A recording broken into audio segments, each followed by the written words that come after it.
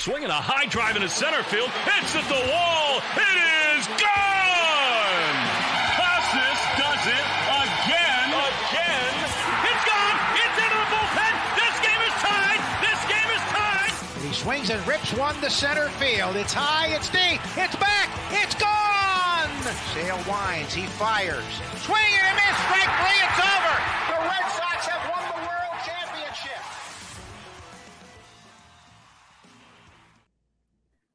What's up? Welcome back to Play Tessie. This is episode 90. Episode 90 is dropping on July 5th, so happy not 4th of July anymore if you're listening on drop day.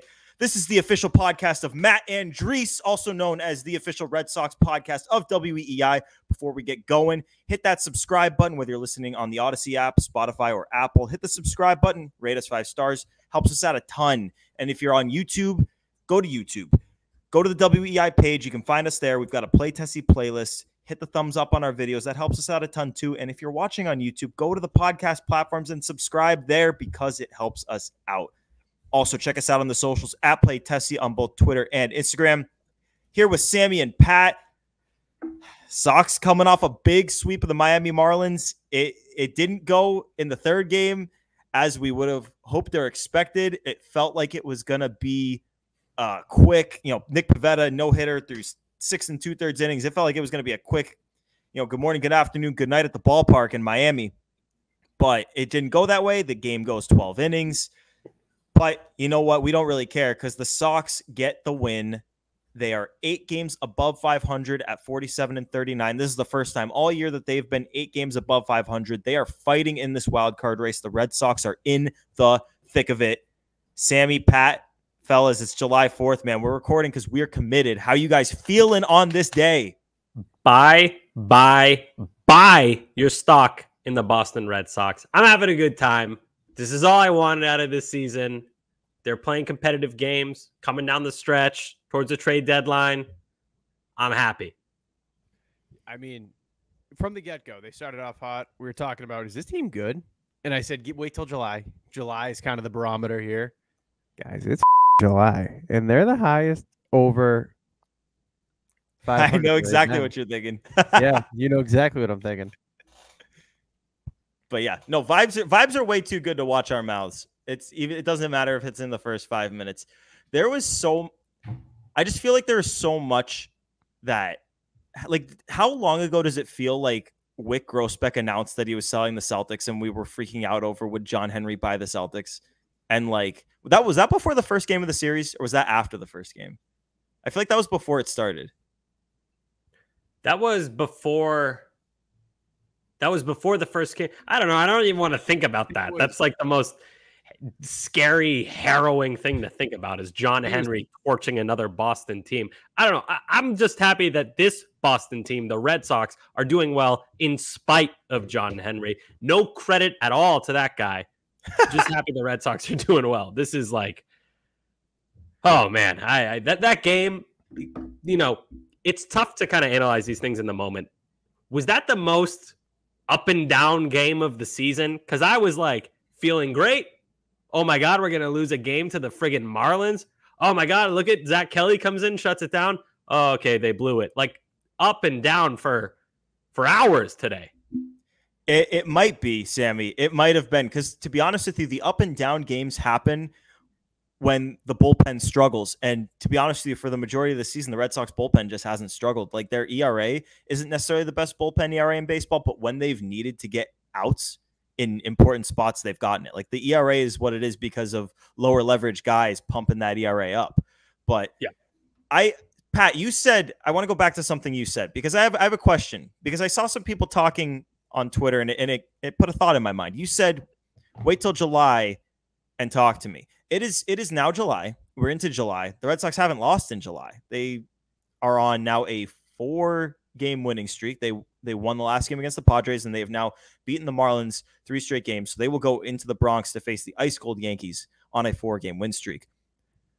But I find so many parallels between what we're seeing right now and kind of what we saw each of the last 2 years. They peaked both years in the June or July timeframe. And I can tell you this because both seasons died when I went to go see them on the road. So 2 years ago, it was right at July 4th. They went to Wrigley Field to play the Cubs, who were terrible at the time, and they lost 2 of 3, and they should have gotten swept, and they almost got swept, but they didn't.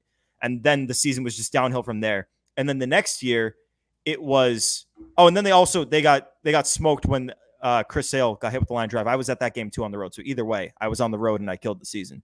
The next year, it was right around the trade deadline. They go to San Francisco to play the Giants. They win the first game, but then they lose the next 2. And then in Seattle, they don't add at the trade deadline, and Justin Turner gets hurt, and then they get swept by the Blue Jays, and the season went downhill from there. But both of those seasons had massive peaks in this June, July timeframe, which is what I feel now. So my question to you guys, and Pat, I'll start with you because you triggered the thought in my mind here. Is this team, is it the same? Are we about to go through the same shit, or is this different? Is this team different than the last 2 years that we've seen? So my point was today. That felt like a game from 2022 or 2023 where they implode and that just starts the downhill avalanche. We've seen that for 2 years. That is exactly the thought that went through my brain today. The team last year, the team 2 years ago loses that game 100 times out of 100. I can promise you that. I think it's different this year. I think the starting pitching is legit. The bullpen is legit. Raffy is, knock on wood, killing it, healthy, whatever.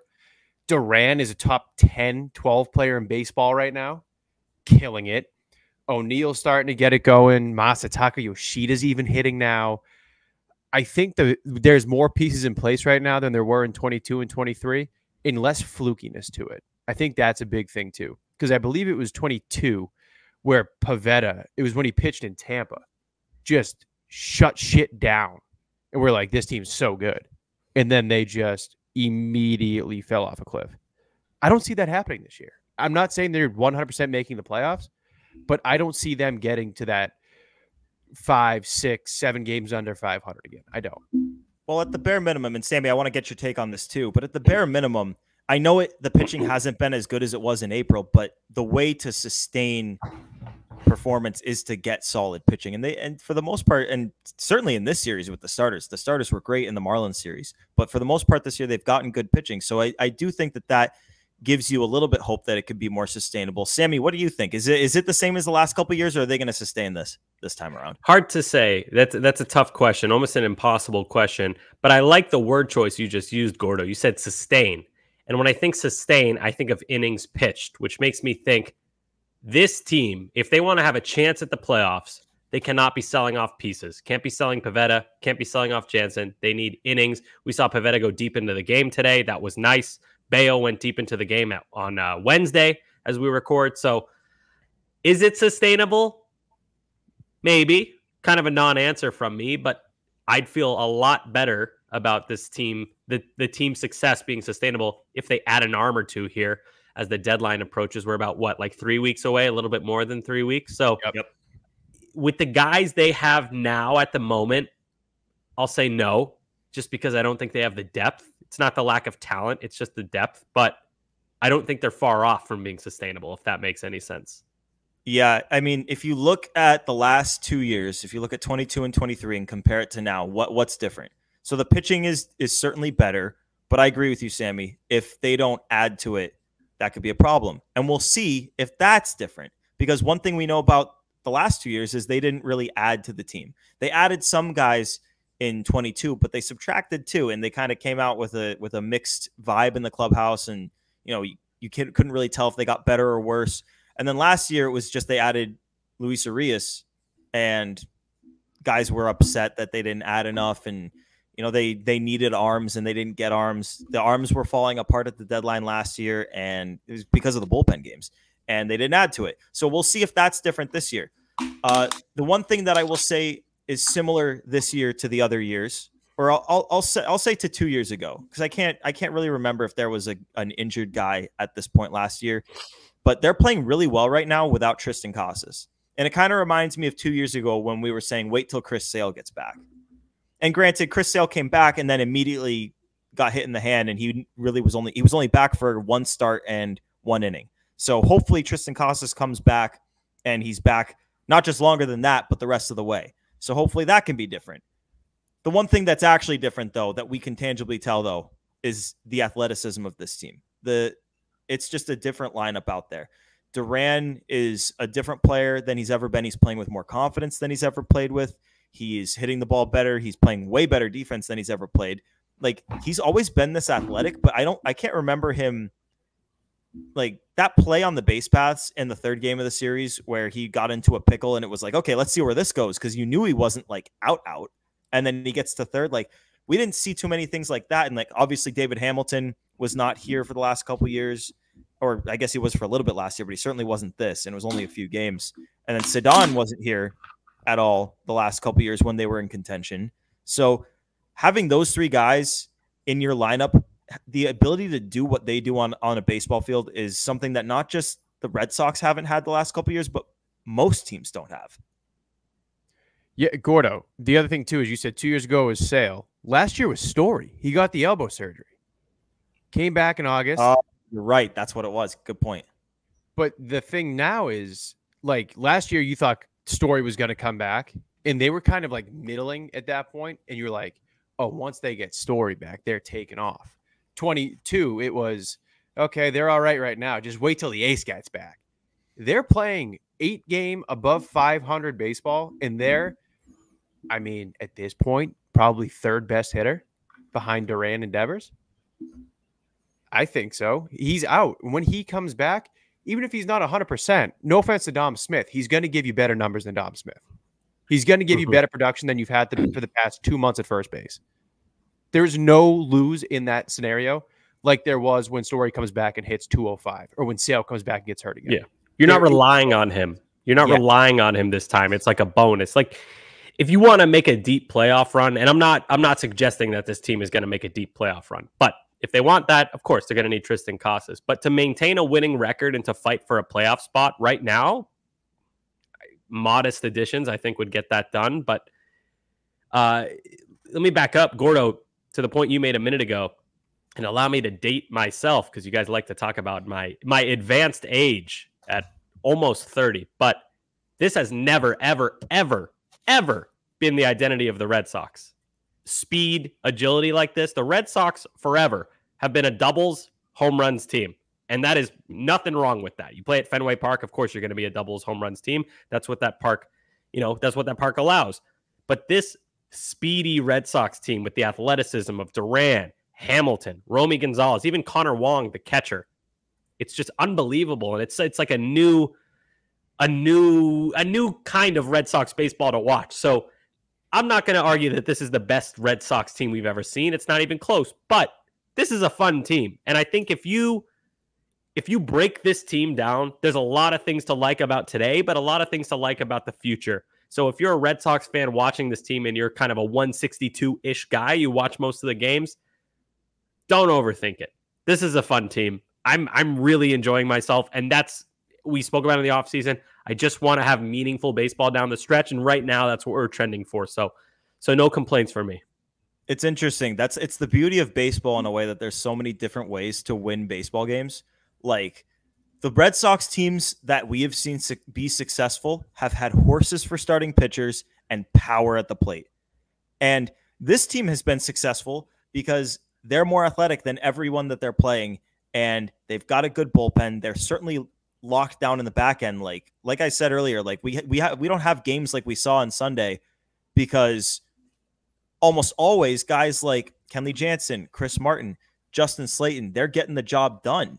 Like, how many games have those guys actually, like, really blown this year? It can't be more than a couple. I can barely remember any off the top of my head. But I think another key to this, and I want to talk about these two guys. I guess we'll go one at a time.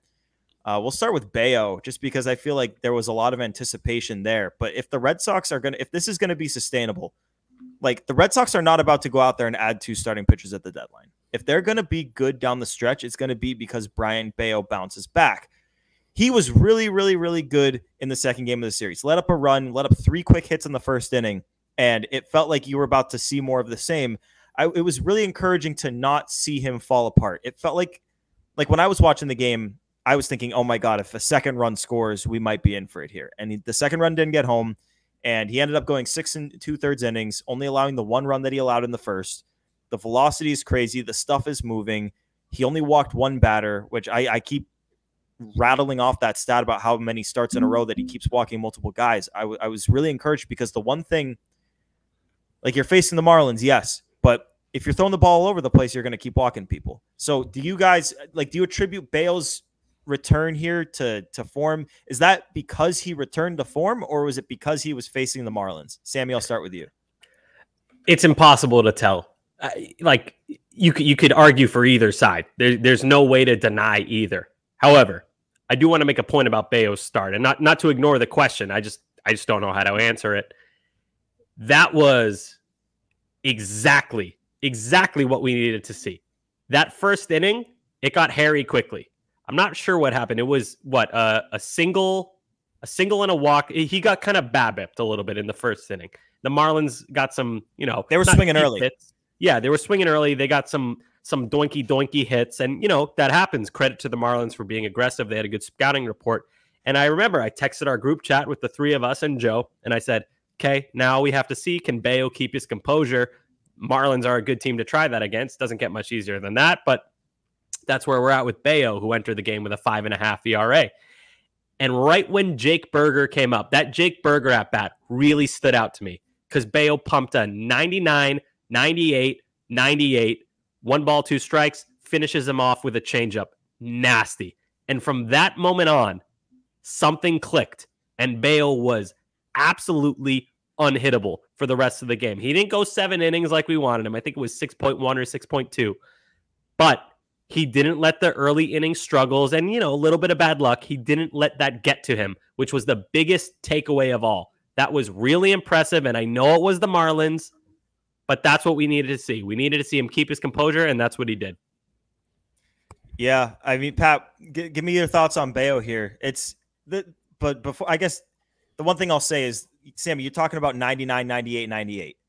Yep. The stuff and the movement that you see from him is why, like, I might mail it in a sense for the season because I've been so concerned with what we've seen, but seeing that velocity and the movement that's on his changeup and his sinker, like, I will always believe in the Brayan Bello ceiling because of that. But Pat, just like for this year, do you think that this start is a building block towards better things to come from Bello? Yeah, I mean, he put a lot of self-pressure on himself. I think people were saying this had to be a good start. This has to be a turning point, and he didn't shy away. He said, this is a new season for me. This is the beginning. Went out there, pitched great. A little bit, or we'll see how much, I guess, is accredited to the opponent. But I think if he pitches like that against a better team, the results would probably look pretty similar because he was disgusting. That being said, he gets the Marlins to kind of get himself back on track. Pitches fantastic. His next scheduled start, if they don't skip a turn, actually, even if they do skip a turn, he has the Athletics up next. That is 2 straight starts where you can kind of get your bearings, get yourself right, figure whatever it is for the back half, and then his next turn out, based on the schedule, is going to be the Royals or the Dodgers. So he has one more start to really hammer shit home, and then he gets a real test. Okay. I guess that's a good way to go about it. He's going to have to get tested at some point. And if they're going to go anywhere this year, he's going to have to be good for them down the stretch. And that's not just to say that he needs to figure out what's going on right now. You got to remember, he fell apart at the end of last year because he'd hit innings numbers that he'd never hit before. So getting past that threshold is going to be something like we think about that for Houck and for Cutter for the most part, but that's going to be an issue for a guy like Bello too. So that's another reason to get an arm. Before we jump into a preview, I do want to talk a little bit about Masataka Yoshida because he's been playing a little bit better. We've been very hard on him on this podcast. I have been very hard on him. We all have. But he was riding pretty high after the Padres series. Goes 3 for 5 in the first game, 2 for 4 in the second game. Did go 0 for 4 with 2 strikeouts in the third game. No one was really hitting in the third game, but that did happen. If the Red Sox are going to get a bat at the deadline, to me, it feels like a lot like Yoshida's at bats will get eaten into, particularly against lefties. He's been playing against lefties just because they have so many. They don't have enough right-handed bats and they don't have enough right-handed talent. So he gets in there, still DHs against the lefty. He did it in the second game of the series. How are you guys feeling about Yoshida? I guess I was going to give you a meter, but just give me your general vibes on Yoshida. Are you believing at all? No, I'm the same. I'm the same with Yoshida. I've always thought and I've always maintained that he can hit. He's not a bad bat at all. Solid. You know, he doesn't strike out. That's a plus with this Red Sox team. They have a few guys who K a lot, but it's still not enough for me. Like, he puts the ball in play. He'll get you his singles. Sometimes he'll hit a double, but like, there's not much power. There's no speed. He doesn't play defense. It's going to take a real lot for me to buy into Yoshida as what we thought he was going to be when he signed early in the offseason in 2020, late 2022 or early 2023, whatever it was. But you have to be so good at hitting to only have one tool. And I just feel like even with this little hot stretch, I'm still not buying it. I'd still be happy if they found a way to offload the contract. And I'd still rather a solid right-handed bat in there instead of him. Now, if there's bases loaded and you need one run, yeah, okay, cool. I'd be thrilled with Yoshida up. But outside of that specific scenario where you need just the ball in play, it's a really tough sell for me. And I like him. He seems like a good guy. I've never heard a bad word about him, but the profile just isn't there for me. It's not enough. I need more. Pat, quick thought on Yoshida before we preview? Yeah, no, I'm with Sammy. I think the perfect example of a one-tool guy who you can live with is someone like Luis Arias. Like, that is a guy who, even though all he can do is hit for contact, he does it the best of anybody in the league. And that's kind of, he was going to be like Arias light coming over. It's not put together. And like, he goes to these really hot stretches where he looks to fit that profile. But yeah, he's in the middle of a hot streak right now, but I'm just not buying it. Yeah, I mean, for me, I think they're in a perfect spot just because you've got not a full month, but close to a full month to see what you have in him, to see if the thumb is healthy, to see if he can work the kinks out of his swing. If he keeps the hot streak going, like, it takes a lot of pressure off of the front office, especially if he hits against lefties. If he doesn't, if he comes back down to where he was before, if it was just like a weak stretch, then yeah, you're going to need to get a bat and make sure he's not in the lineup against lefties. It's just going to be the way it is. Before we get to the preview, got to remember, series MVP picks, boys. What do we got? I feel like there was a couple candidates. It's tough because after the first two games, my head was at Cedon Rafaela. But now it's like Jarren Duran had a home run earlier in the series, and he gunned down the winning run at the plate. Do you go with that? Like, do you go with Nick Pivetta, who had such a great start, almost no hit the Marlins? Please, Sammy, Gordo, enlighten me. It's Rafael Devers. He had 6 RBIs this series. That's 2 RBIs a game. I think the conversation ends there. He did his job. He did what he's being paid to do. We often kind of skew the conversation about the superstar players in this league, and I think that straight up, Rafael Devers is here to create runs, and that's exactly what he did all 3 games of the series. 2 RBIs each game. Easy MVP. Good defense too. Was it 2 in each game? 2. Wait, I'm looking right now. Yeah. Ooh, 2 RBIs on July 4th. 2 RBIs on July 3rd. 2 RBIs on July 2nd. 2. And also 3 walks today. 3? Well, he got intentionally walked twice. It counts. It counts. But Rafaela also had 6 RBIs. He had the 3-run blast that broke the first game open, and he had the 3-run double that broke the second game open. But man, it's hard to argue with 2-2-2, especially with a game like the third game today. It's like, yeah, you could say the game doesn't get won without Jarren Duran's throw, but Rafi has 2 RBIs. It was a big single.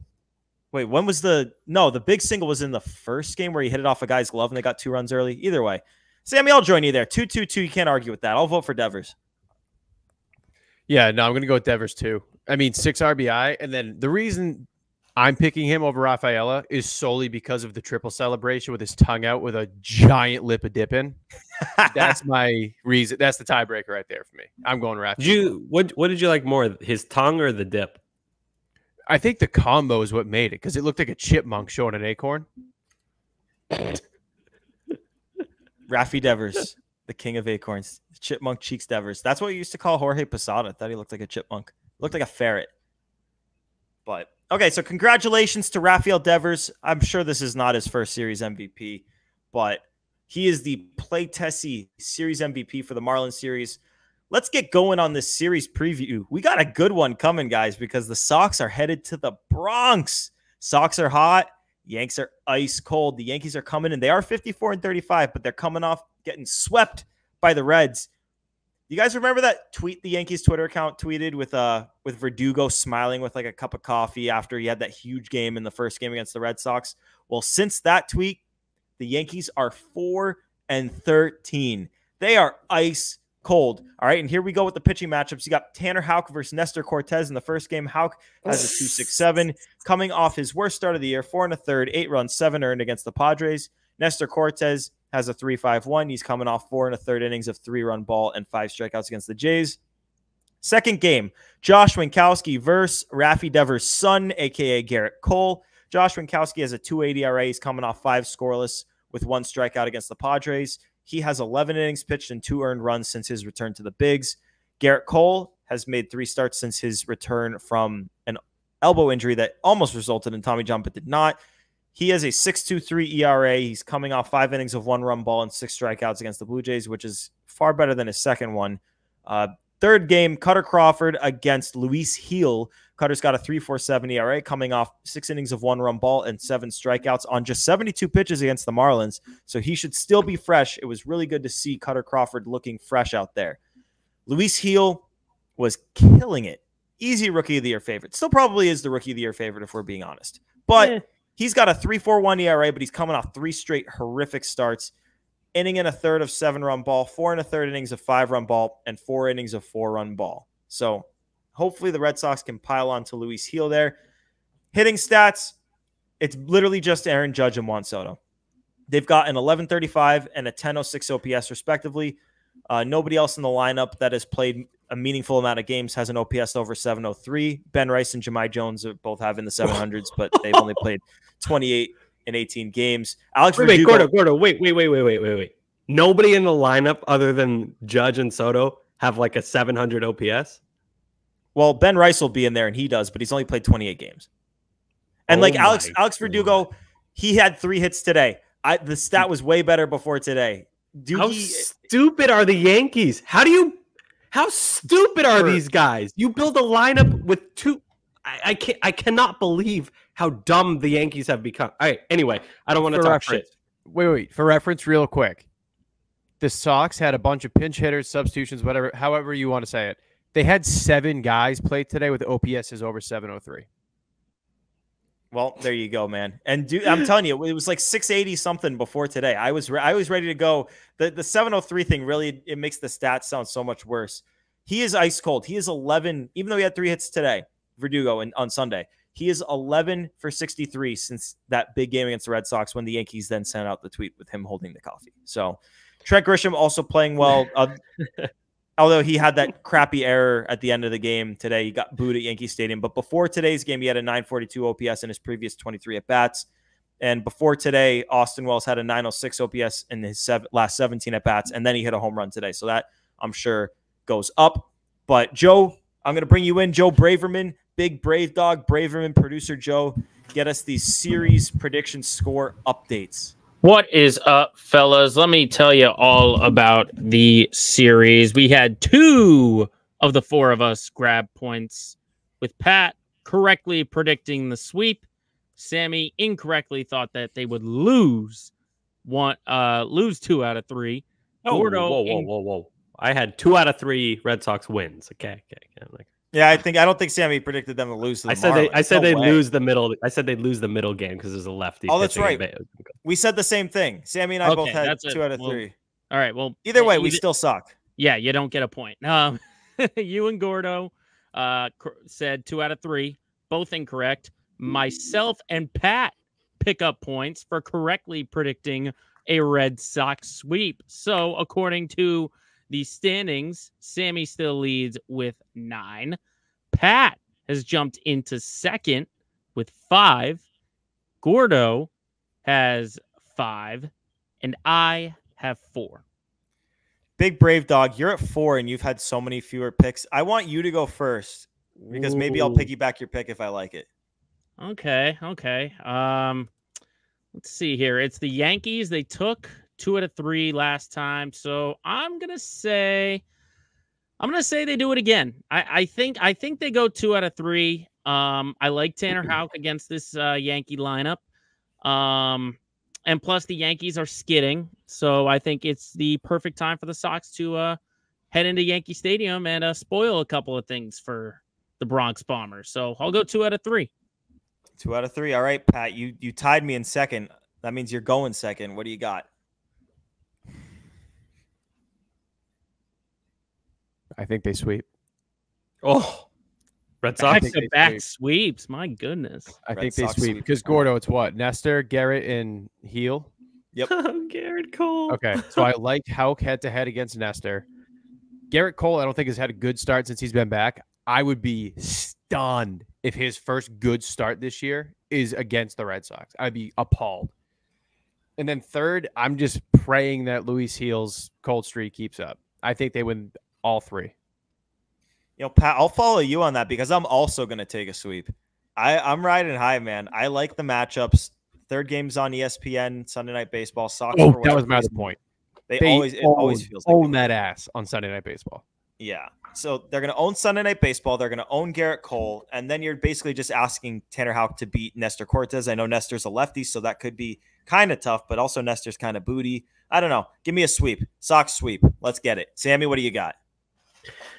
I'm positive, but not as positive as you guys. I think they win 2 out of 3, which would be great. I think they lose the first game. Houck has not looked great his last 2 starts. Nestor is a lefty. He does suck, but he's a lefty, so I think maybe that's the game the Yankees steal. Garrett Cole is an absolute fucking pumpkin out there. He looks terrible. I don't know why the Yankees are having him pitch through this very obvious injury. He's probably going to miss a year at some point. And then Luis Gil, whatever his neck tattoo says, he sucks now. He has been awful for 3 starts in a row. He was leading candidate for Rookie of the Year, but he's a bum now, so he's probably not going to win that. That's a shame. And then Alex Verdugo, Captain Clown Shoes, just looks like absolute dog shit out there. He's rubbing off on the other Yankees, like one of you mentioned. Trent Grisham totally dogged it out there. Let a runner get from first to second on a line drive directly to the center fielder. That's embarrassing. That's the Verdugo effect right there. Red Sox fans know that well. These guys are built to choke. The Yankees absolutely fucking suck. I think the Red Sox win 2 out of 3, but hey, I wouldn't be shocked if you guys were right. These guys are a joke of a team. Sorry, once proud franchise. It's funny. You talk about the Verdugo effect. It's got me thinking, and we'll go to you, Pat, in a sec for Crystal Bomb. But I find it so funny. Red Sox fans warned the Yankee fans about Verdugo. They did. They warned him over and over again. They said he's gonna make you fall in love in spring training. He's gonna start out hot. You're gonna love the guy, and then around the All-Star break is when it starts to tail. And honestly, he started to tail a little bit sooner than he has in the past. But Red Sox fans, Boston fans are right again. It reminds me a little bit of the Kyrie thing, where he goes to the Nets, has love goggles. The Nets fans fall in love, and Celtics fans are saying, guys, just reel it in. He's gonna piss you off. He's gonna give up, and you're gonna hate him. And sure enough, they hate him too. I'm telling you, Gordo, Boston fans always get it right. We do. We're definitely the smartest fans there are. But also, the difference is with Kyrie Irving. Kyrie Irving's very talented. He's a really talented basketball player. Some of the best handles we've ever seen. He's a great shooter. He can score. Really all right, we don't need to do that on this. As show. much Come as we, on. no, I know. As much as we hate him, he's really good. The thing with Alex Verdugo is he sucks. So when you look at Verdugo and you're like, oh, he's terrible, you're like, why are you surprised? With Kyrie Irving, you point to the skill set. Yeah, this guy should be good. Verdugo's not good at anything. He just puts the ball in play pretty much, and then he dogs it. Gets thrown out by 50 feet. So, yeah, I mean, I wish Yankees fans would listen to us more. We tried to warn them. We're friends with some Yankees fans. We were letting them know because we care about them. We don't want them to be devastated when he inevitably shits the bed, which he already has multiple times after that cheesy ass fake picture of him pretending to give a shit about not being on the Red Sox anymore. So yeah, I'm not a fan of Alex Verdugo. If you couldn't tell, I don't like his attitude. I don't like the way he carries himself. I don't like the way he played in Boston. I don't like the way he's well, actually, I guess I do like the way he's played in New York. So, yeah, I get the Kyrie Irving comparison, but one of these guys has talent. The other one, not so much. For the record, I hate Kyrie Irving significantly more. I don't hate Alex Verdugo. He pisses me off a little bit, but I don't hate him. I hate Kyrie. But yeah, I definitely dislike Kyrie more. Yeah, come on, to be fair. But Verdugo's on the Yankees. Yeah. Hate that team. So Verdugo, I equally hate Verdugo to Kyrie right now, but the second he leaves the Yankees, Kyrie retakes that first. Plus, the Celtics just embarrassed Kyrie, so there's a little bit of the heat taken off of that. But that's the difference. Is that Kyrie, we hate him, but he's supremely talented. Verdugo, contrary to that, he sucks. So, all right, Pat, what do we got, buddy? What's the time for? Let's go. Crystal bomb. Bomb it. Joe, can we get a score update? Only because you asked nicely, I can gladly do that. One crystal bomb in this past series from some guy named Sammy, courtesy of Jarren Duran. So Sammy, again, closing the gap on Gordo, the leader. Gordo still leads it with 13. Sammy right there in second with 10. Pat is still in third with 5. And then it's me with 2. Wow. 2. He's building on me. Sure am. All right. Yeah, I'll go first. Can I go first?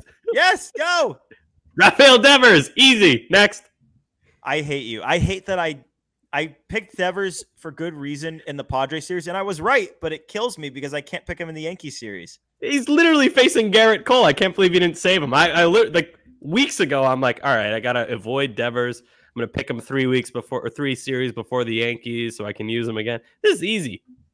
I'm going to go. I'll go second. I am going to pick Jarren Duran. I think this is going to be a statement sweep for the Red Sox. And if they're going to statement sweep, it's going to come with a Jarren Duran bomb or 2.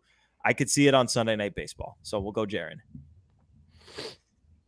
I'll go. I'm going. Yeah, go ahead, Pat. I'm going to steal it because I think you're going to take him. I'm going Thick Willie. Damn it!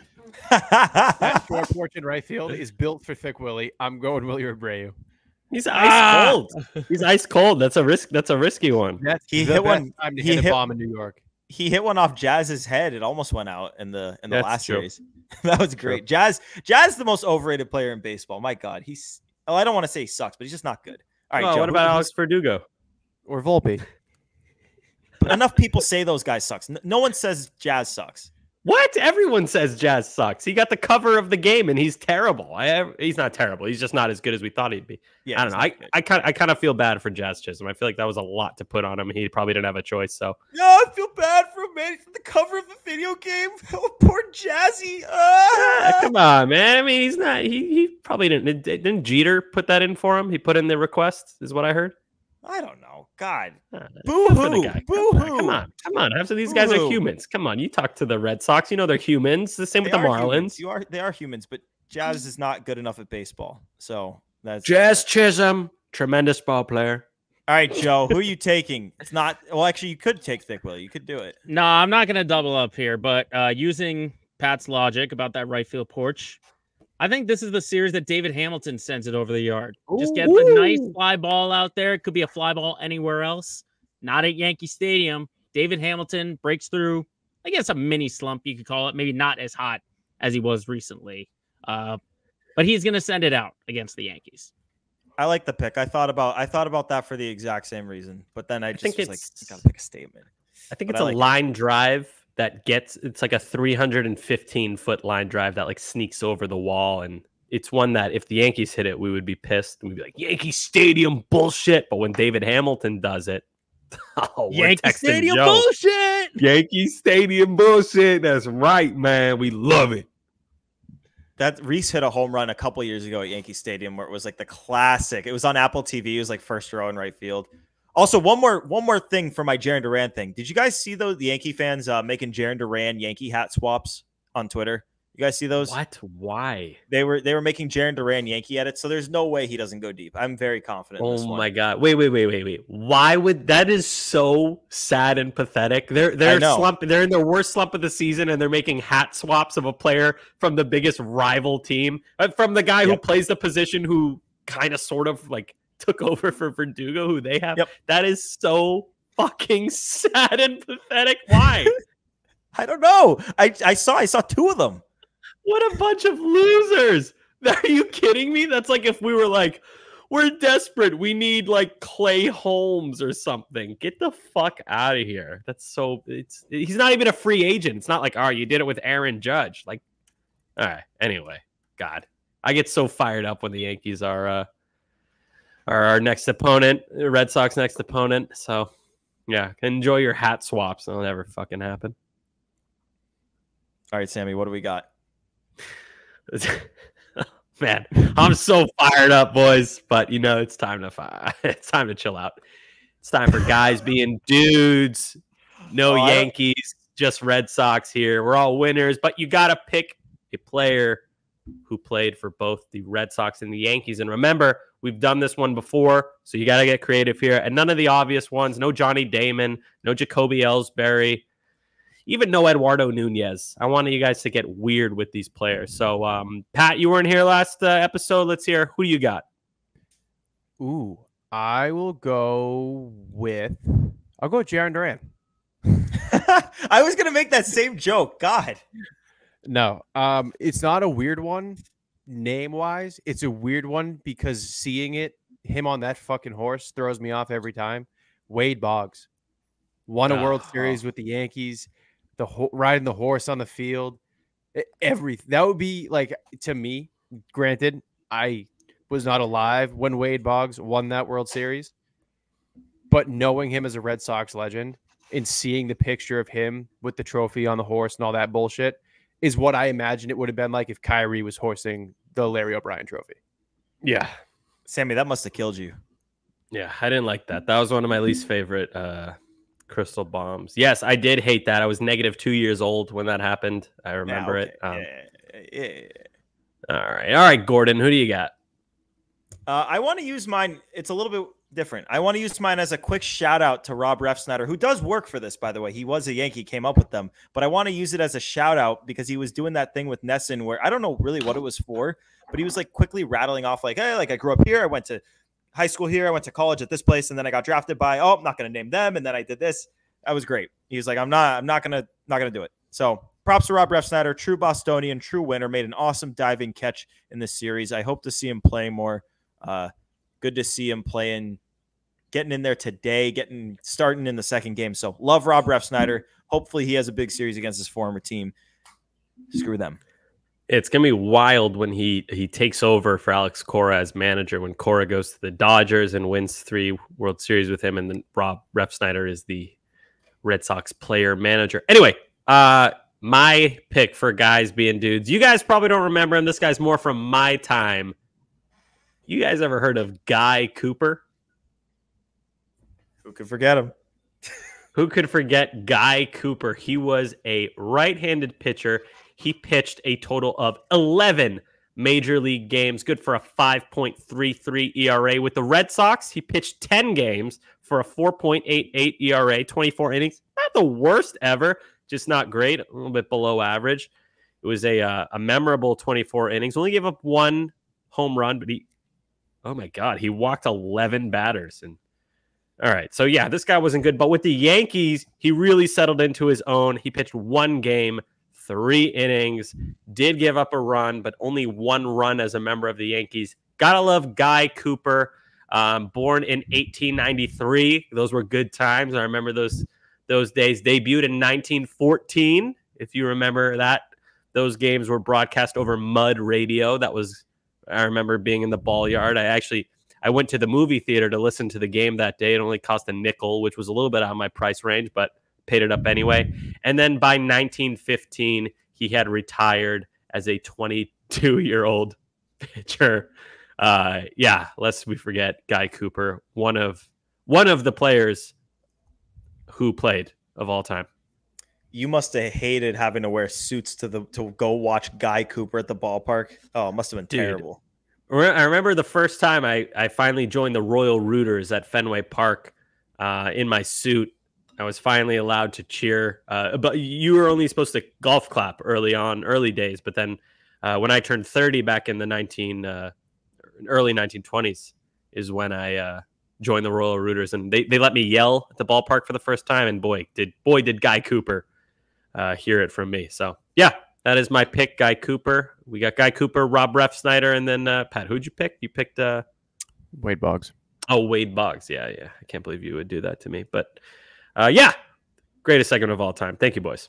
Yes, sir. And started the episode with it, but going to end with it too. Big shout out to Matt Andrees, who is still kicking it in the majors and getting the loss today against the Red Sox. I cannot believe that it's the year 2024, but appreciate you guys tuning in for episode 90 of Play Tessie. Before you go do whatever else you're going to do with your day, remember, hit that subscribe button, whether you're on Apple, Spotify, or the Odyssey app. Hit the subscribe button, rate us 5 stars. Helps us out a ton. Check it out on YouTube as well. We're on the WEI channel. We've got a Play Tessie playlist, so you can find all of our episodes there, and you can hit the thumbs up on those, and we'd really appreciate that. You can also check us out on the socials. Follow the socials at Twitter, or on Twitter and Instagram at Play Tessie. Good content coming in there all the time. Episodes, interviews with the players. Like, we've got really good stuff there, so you should definitely be following us there. But we got another one dropping for you guys tomorrow. Episode 91 coming out the very next day. We just keep churning out content for you guys. Sox are making a run. Play Tessie's making a run too. So we appreciate you guys tuning in. But till next time, this has been Play Tessie episode 90. Thanks for tuning in. Peace.